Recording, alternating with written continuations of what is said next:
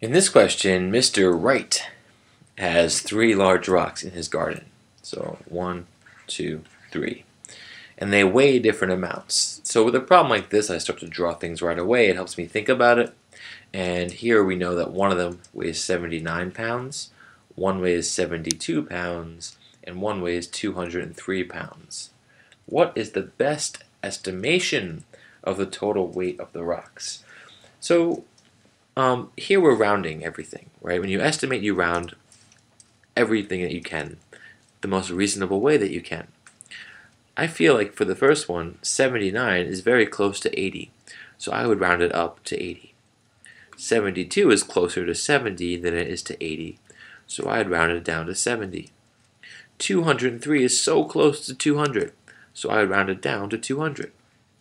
And now, right, the total weight means that we want to add these things to find out how much they weigh.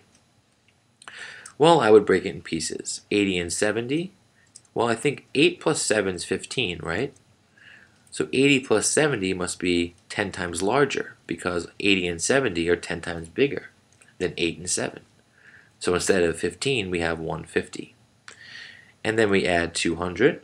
I break this in pieces, so 200 and 100 is 300ths. And then 50 and nothing is just 50. So my answer here would be 350. If you don't like adding that way, here's another way. 200, 80, 70. Call this stack or long addition. We add each column. 0 plus 0 plus 0 is 0. 8 plus 7 is 15, but that's really 150.